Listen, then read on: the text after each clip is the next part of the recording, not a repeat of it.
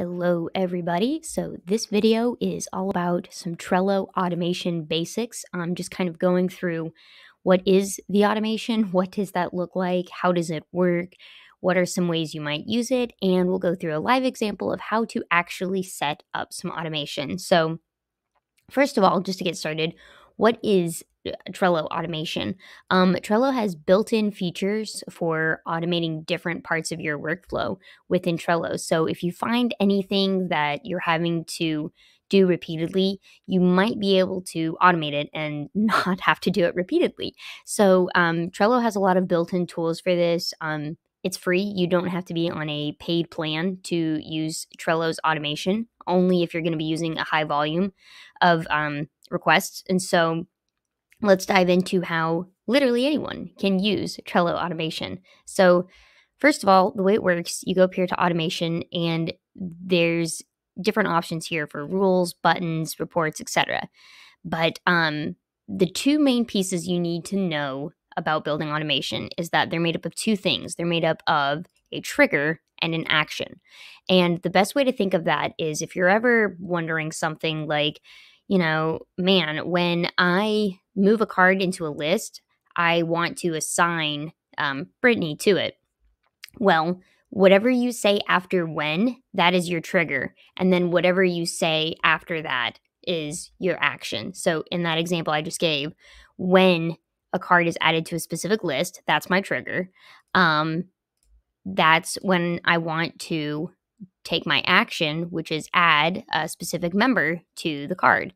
So that's exactly what you need to know about setting up the rules. As far as these other areas of card versus board buttons, these are all just different type of triggers. So the card and board buttons are manual triggers. That when I say manual triggers, what I mean is they're very specifically buttons that you can have here at the top of your board or inside of a card where you can trigger specific actions to happen based on you clicking that button. And so it's still automated because it's doing those actions, but the trigger is manual.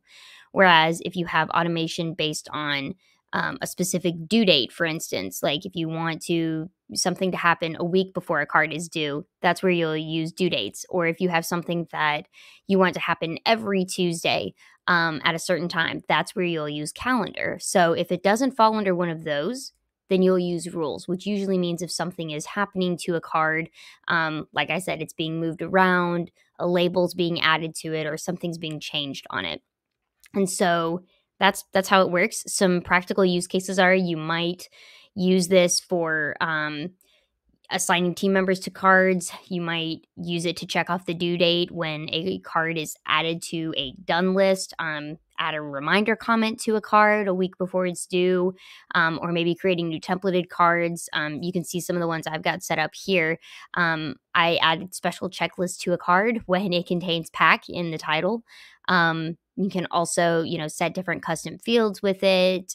You can move cards around on different boards. So there's really a lot of different things you can do with it. Setting it up, like I said, is super easy. You just head over here to automation, select what you want. I pretty much always start in rules because it takes you to the menu and you can move around in here. And then just click create rule. And, going back to that example of when a card is added to a specific list, I want to add a specific user. You look for your trigger, and you can use this filter button to make it even more specific if you want to say, I only, when a card is added into the design list, but only if it already has the green label or already if it, doesn't have the green label or something like that. And you can refine by, do you want this to happen if certain people do it, if you're the one triggering the action? By default, it's just anyone who does it, and I recommend leaving it at that.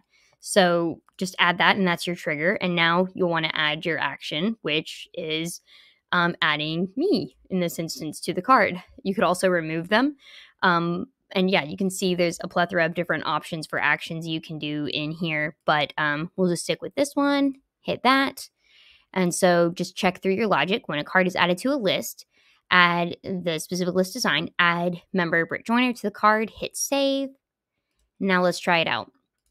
So I've got a simple task and I want to move it over here to design. And when I do that, boom, you can already see I've been assigned to it. And I actually have another rule on here where I was testing it out where I add items to a checklist. So that's why this one is happening, which leads to a good debugging tool. If you're ever like, why are certain things happening on my board? Head over to your automation, go back to rules, and click this little filter up here where it says all and click enabled, and you can see what's actually going on this board. So that's great troubleshooting. So you can see when I was writing up the post for this, I actually made the same rule and I forgot to turn it off. And I also added some actions of adding items to a checklist. So that's why that happened there. And if you ever want to get rid of a rule, you can uncheck that box to just unenable it on the board, or you can actually hit that delete button if you want to just straight up go ahead and delete it and never use it again. If you want to add it on another board, just click that and you can select any board that you have access to and it'll port it over there. So hope this is helpful. If you have any questions or comments, I'm building out lots of different content about automating things in Trello, and I'm working on some courses, and I have a Trello newsletter where I write about all this sort of stuff. So I'll include some links to that in this video description. But yeah, come join the journey.